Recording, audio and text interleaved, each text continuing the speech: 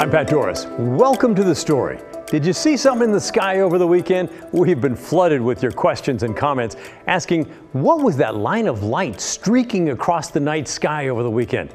Everyone has a theory, of course, from a UFO to a jumbo jet flying way too low. Here are some of the messages we got in from you. A viewer named Sky, no, we're not making that up, said, I saw some crazy lights over Coos Bay Bandon at Bullard's Beach. I have a video. I've never seen anything like it. And Jessica wasn't too far behind, asking, were there UFOs or flying objects reported Friday night? My son took a strange video in Beaverton, Oregon. You asked, we went and got answers. Take a look at what we're talking about. Along with your questions and comments, plenty of you also sent in photos and videos. Thank you. For those of you who wondered, it's not aliens. Sorry to disappoint. Not to worry. The lights are actually a cluster of satellites launched by SpaceX. The moving line of lights are usually only visible for about 4 minutes, but once you see it, it's almost impossible to look away. Kyle Aboshi tells us more.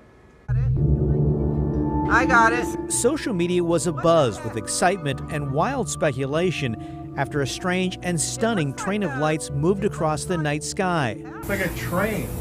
It keeps going. Wow, that is the coolest thing ever. Dozens of people in the Portland area reported seeing something streak overhead both on Friday and Saturday night. And is it a plane it's reflecting off of something? It looked like something from a sci-fi movie. What is it? Sorry, it's not a UFO. Instead, these are low-orbiting satellites speeding along in a near-perfect line. We were at the right place at the right time. We were able to see that's what's called train. Jim Todd, director of space science education at OMSI, explains these so-called satellite trains are a cluster of small satellites just released by Elon Musk's SpaceX cargo rockets. The Starlink satellites will eventually grow dimmer as they move into higher orbits and provide high-speed internet to remote areas on the planet. For many people, this is the first time they experience it and they see it, and because it's fairly new. The Starlink satellites are hundreds of miles above us, much closer than traditional satellites, which are very large and orbit far out in space. The bright light is caused by reflections from the sun. The satellites 10 or 11 are in the sunlight, but you, the viewer, is in the dark. This isn't the first time we've seen a Starlink satellite train streaking overhead.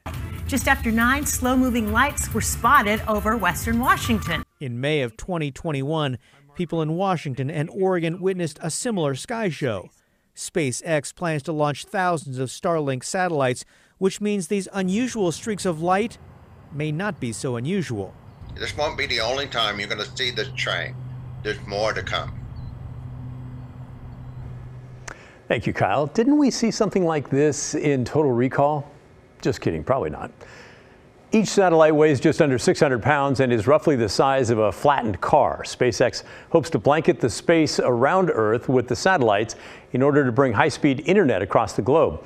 But there are some concerns about that. First, having that many satellites in orbit increases the risk of collision with other satellites. And if that happens, both basically explode, sending shrapnel searing through space, endangering other satellites. The other worry is just how bright the satellites shine in the night sky, potentially interrupting astronomical observations. SpaceX says it's addressing those concerns with systems meant to avoid collisions and a visor to help lower the reflectivity of each satellite. But right now, there are no laws or regulations protecting the aesthetic of the night sky as capitalism soars to new heights with money to be made miles above the Earth's surface. Meteorologist Joe Ranieri joins us now. Joe, are we going to get a chance to see those satellites again tonight? Absolutely, and in fact, I got a chance to see it on Saturday night on top of the KGW studios. A bunch of us went up to the roof to check it out. It was absolutely incredible, and if you're hoping to check it out tonight, you're in luck. So here's a look at where to look for the satellites this evening. Just after 9 o'clock, look in the southwest northeast part of the sky, and then you get a chance to see it tomorrow at 9/11, and again Wednesday night a little after 9:30. But again, the timing of this can all change a little bit because they are satellites. But as we look at the futurecast, here's a look at where the clouds will be. And late tonight, you're not going to be seeing any evidence of any clouds, and that's going to hold true heading into tomorrow night as well. Come Wednesday, there will be a little bit of some clouds throughout the morning, but heading into the later part of this week, as you can see, we're going to be seeing basically clear skies. So there will be a lot of opportunities to to check these out. Of course, you just heard from Jim Todd, and he said this is going to be something we get used to seeing into the coming months, coming years as well. So as we look at more about the Starlink satellites, they fly between 270 to 340 miles above the Earth. And we can see up to about 2,700 satellites in orbit currently. And as we look at some of the videos, they're pretty incredible. They are pretty fast. These satellites travel, Patrick, at 17,500 miles per hour, and they hover just a little bit higher than where the International Space Station is at. And again, the International Space Station is basically 20,000 miles from where we're at. But it's just incredible to see some of these images out there. And it took a few minutes to basically kind of have your eyes adjust out there to the night sky on Saturday night. I was waiting and waiting. I saw some stars and constellations, even some planets. It was so clear out, and then boom, once you see it, you cannot take your eyes off of it. It's absolutely incredible to see. And if you're wondering how long does it last lasts a good amount, 4 to 5 minutes. At first on Saturday when I was looking at it, it would shot up just like a rocket, and then it just started to go right above the horizon, and it was absolutely incredible to see. So again, you do have a chance in the next couple of nights, especially tonight with clear skies, just after 9 o'clock. Just look at the southwest part of the sky throughout the city, and you'll be getting a good chance to see it. And it is bright. You know, a lot of these, images you need to get away from the city lights. Not these. These are very bright, as you saw from that video and those pictures. Yeah, sounds great. We'll look for that tonight. Thank you, Joe. And now to something nearly as common as the stars in the sky, graffiti in Portland. You have let us know several times how much this frustrates you. Jay emailed earlier this month, I write to Graffiti Abatement Department often to remove graffiti in the neighborhood. They used to react, now nothing. Are they shut down? Well, no, we don't think so, Jay, but it may feel like it with the sort of response that you're getting, no doubt about that. One TXT emailed back in June to say, I've reported several highway signs covered in graffiti to ODOT, PBOT, and Portland Civic Life's graffiti program multiple times since January of 2021. No change. Nothing was ever done. They also included some snapshots of ODOT signs leading from the Fremont Bridge to Highway 30. Not a pretty sight, although I believe some of those signs have since been cleaned up, but that is really nasty. Also in June, Jennifer emailed to say, the graffiti that litters our buildings, garbage cans, and everything else is not art. It's ugly, and it makes our city look trashy. But what can the city do about this? Is there a schedule or a plan to wash and repaint? Are we just stuck with all this? Well, that's a great question. I tried to contact the city office handling graffiti and ask them that very question, Jennifer, and yeah, we never heard back. I know these are examples that are just scratching the surface of frustration over graffiti. I share your frustration. I took a stroll down to Pioneer Square in Portland just after lunch today and snapped some pictures of the graffiti I saw. It's so common that many of us probably just walk or drive by without even noticing anymore. And in fairness, there were some blocks downtown with no graffiti. Then again, the beautiful Jackson Tower building just off Pioneer Square in Portland's living room has lots of graffiti. See it? Way up there at the top. It's been there for weeks now. Okay, well, that looks daring and wrong. In light of all that, this past weekend, Portland police announced something that's going to make some of you pretty happy. They're going to start cracking down on prolific graffiti vandals who cover our buildings and streets and highway signs. And this morning, 22-year-old Emil Laurent was charged with 25 counts of criminal mischief. He's one of those prolific vandals Portland police say they're going after. According to the DA's office, Laurent's charges stem from a series of incidents that cover the last 4 years when Laurent allegedly tagged buildings and structures with the tag Tendo. Investigators think that that's shorthand for Nintendo. Get it? Take that for what it's worth. Here's a partial list of the places he's accused of tagging and the cost to cover it up. One of the most expensive, American Medical Response off Southwest 2nd. That cost $6,000. Public Storage off North Gantenbein Avenue, $5,700. F.E. Bennett off Northeast Broadway Street, $2,700. And various City of Portland properties at least $1,600. The DA reports total cost of these and other properties is nearly $20,000 and growing. And that's just a slice of the problem. Graffiti is so bad in the Portland area that the state legislature last year gave the Oregon Department of Transportation an extra $2 million for graffiti cleanup here. That's not free money, by the way. That's your tax money. And that's how much this is costing taxpayers. I talked with Don Hamilton, an ODOT spokesman, about that today. It's all over the place. It's alongside the freeways. It's on the highway signs themselves. We've got extra crews out there. We've got our own maintenance crews out there taking this on. It's really underway everywhere, and we're doing the best we can to try to take this on right now. Why isn't there more happening faster? I mean, some of these signs are important directional signs that are covered by graffiti. We are taking these on as quickly as we can. The legislature last year authorized an additional $2 million for us to start attacking graffiti. Hamilton told me the state has hired a local company called Portland Graffiti Removal, which has a crew working for ODOT 5 days a week cleaning up the graffiti. He said it's frustrating for everyone when the stuff is wiped away, painted over, and then the taggers come right back. We're very pleased that police are going after the bad guys in this, and we're doing everything we can to work with police to make sure that we can try to get these bad guys to their attention and get the police police to take care of them.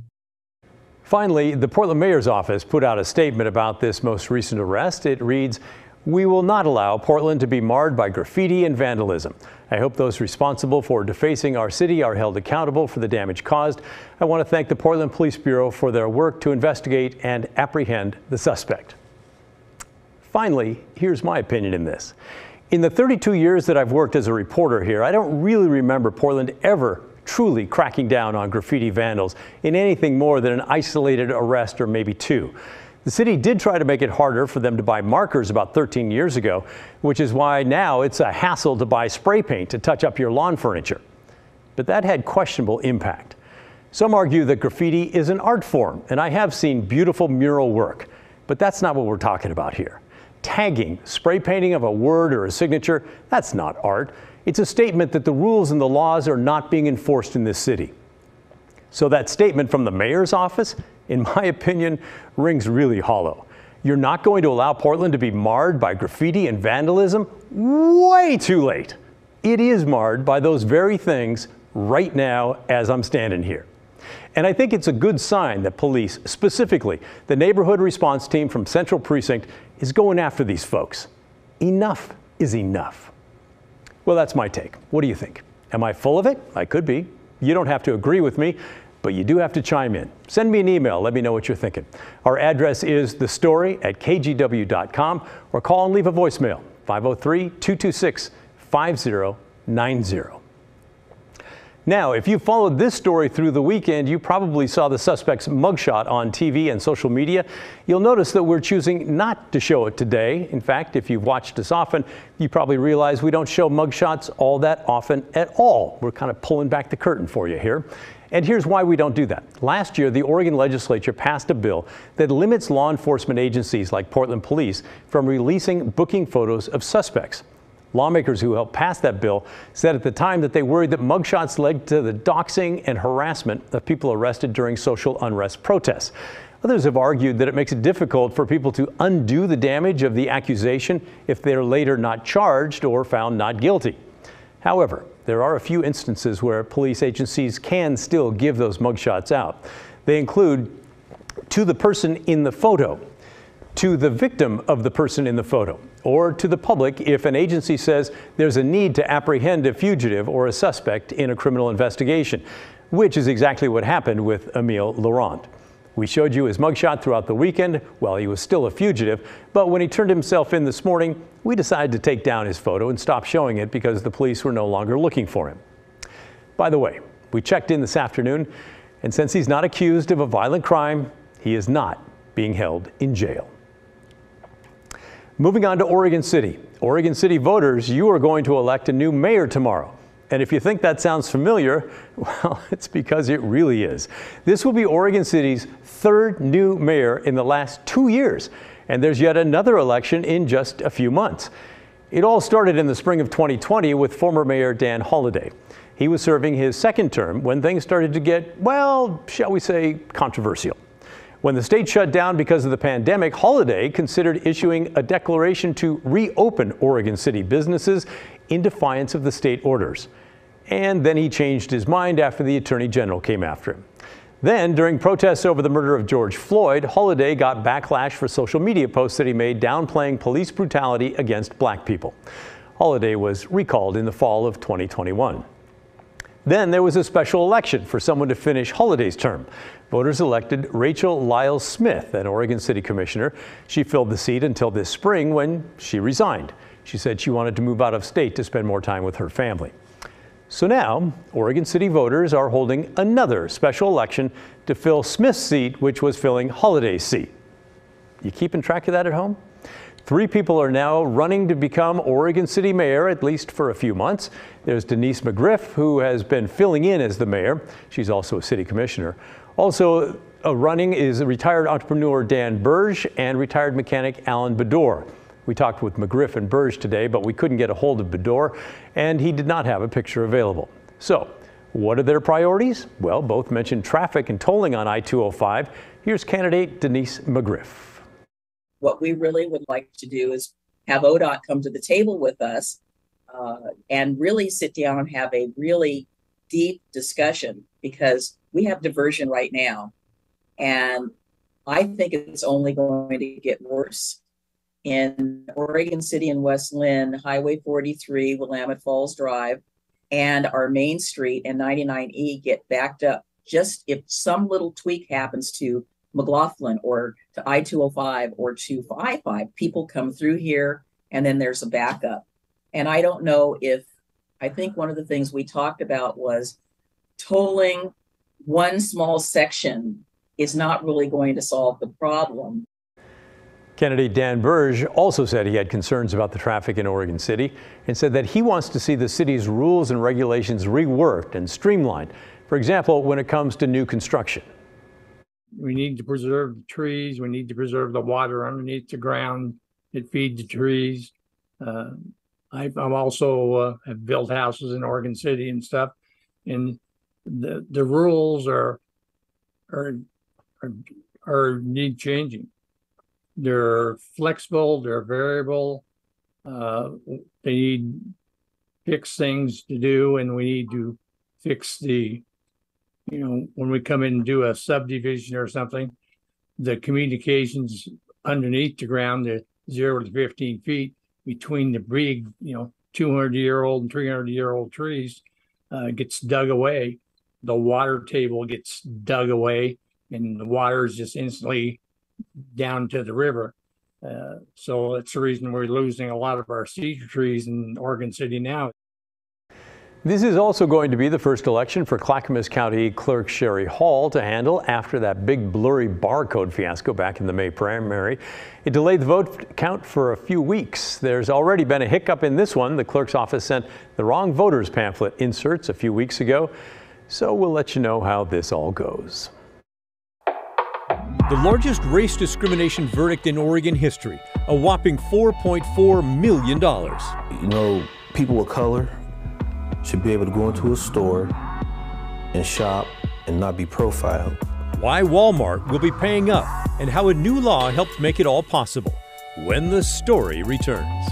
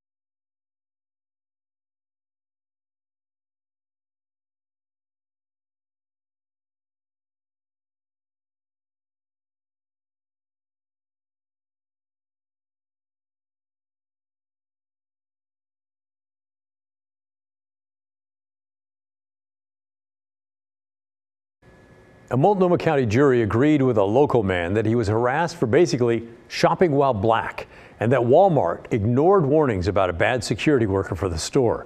The jury awarded Michael Mangum $4 million. Kyla Boshi has the story. I never thought it would happen to me. I never thought it would happen to me. Michael Mangum says he could feel someone staring at him as he shopped for light bulbs at the Walmart in Wood Village in March of 2020. The 61-year-old believed he was being racially profiled by a theft prevention employee. In the moment, I was very, very angry. The Walmart worker told Mangum to leave. When he refused, the employee said he'd call police and falsely claimed Mangum had threatened to smash him in the face. So you telling me right now he's going to trespass me from this property for what reason? Because he wants to. On Friday, a Multnomah County jury slapped Walmart with $4.4 million in damages. It's believed to be the largest verdict in a racial discrimination case in Oregon history. You know, people of color should be able to go into a store and shop and not be profiled. According to Mangum's attorney, Greg Kafori, the case is especially troubling because Walmart knew it had a problem with a loss prevention employee but failed to take action. Walmart knew they had a guy making false police reports, and he stayed on. During a deposition, a Multnomah County sergeant explained how he warned Walmart's general manager about a repeated pattern of false reports and exaggeration coming from the store's loss prevention worker. Walmart thinks the police work for them. Walmart has no respect for the community. It has no respect for its customers. And news about this guy went all the way up to the corporate headquarters. Nothing happened. In response to the multi-million-dollar verdict, Walmart said, "We do not tolerate discrimination. We believe the verdict is excessive and is not supported by the evidence." Walmart claims Mangum was never stopped by store security and refused to leave. The retail giant is considering its next steps, including post-trial motions and possible appeal. This case is also significant because it falls under a new law that allows people to sue if anyone improperly calls police with the intent to discriminate or humiliate someone else. The law was created by State Representative Janelle Bynum after she was racially profiled while canvassing in her Clackamas neighborhood. Kyla Boshi, KGW News. Still ahead on the story, we're taking a trip to the KGW vault for a moment you'll certainly remember from just 5 years ago. The moon blotting out the sun in the Great American Eclipse. You'll see the view from inside a plane at 40,000 feet. Coming up next.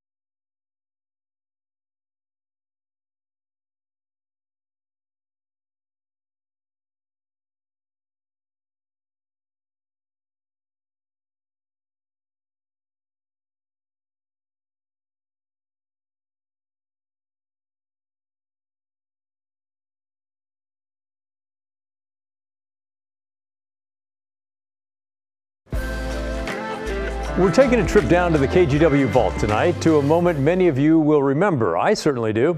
It's been 5 years since the Great American Eclipse was visible in Oregon. I was at the Kaiser Baseball Stadium. Where were you? Thousands flocked to the Pacific Northwest to put themselves in the path of full totality, the best seat in the house. But 5 years ago, some people decided they wanted to see the cosmic event from the sky. So they hopped on a very special flight to do just that. And our former colleague, Maggie Vespa, was along for the ride. Not long after dawn, boarding of the Alaska Airlines flight to chase the Great American Eclipse began. Passengers, including this very lucky reporter, were pumped. The crew, too. Come on, everybody, let's hear it. You ready? Everyone, especially those with a clear authority on the subject, growing increasingly giddy as we cruised west over the Pacific. It raises awareness in spaceflight. It raises awareness in astronomy. Between the darkening of the sky, the darkening of this cabin, it's going to be like a Broadway play, curtain time at a Broadway play. All the while, the flight crew tweaking every detail to make sure we hit totality as planned. Updating the winds and making sure that there's no traffic conflicts. Then the show began. First, it was just a sliver, but of course, the moon kept encroaching. Actually, how fast it's going from up here. You're surprised by how fast it's going. Yeah. Finally, seconds shy of 10 a.m., these 100 relative strangers cruising at an altitude of 40,000 feet are the first to see the solar eclipse of 2017 in totality. That's it. We're the first ones to see it. This is so incredible. Reactions ran the gamut. Spectacular. Enjoyed it immensely. It's really interesting to see that, actually.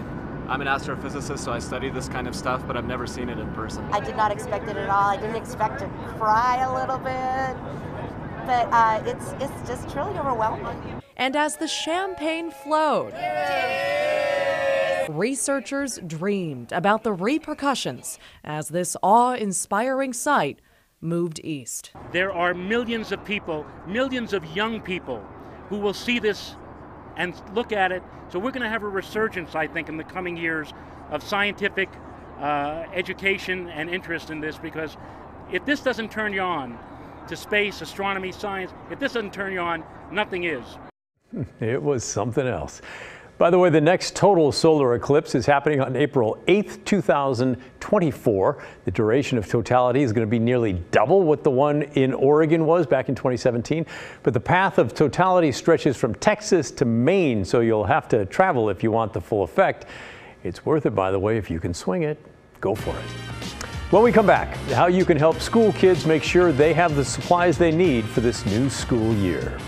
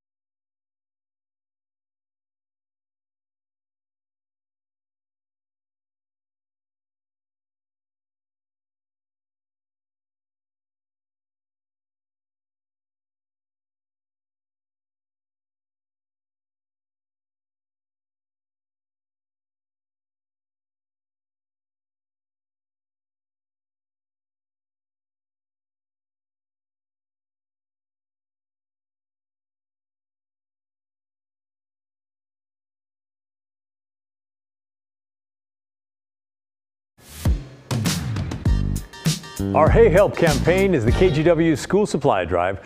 We're trying to raise enough money and supplies for more than 15,000 kids, and one of the best and easiest ways you can help is to give online. You can do it right now. Just grab your phone, aim your camera at the QR code there on your screen, and then donate on our website. And if you don't have your phone right now, no problem. Just remember, kgw.com/school. That's the end of our show. Thanks so much for being here and for watching. Remember, the story, our story, well, that never ends.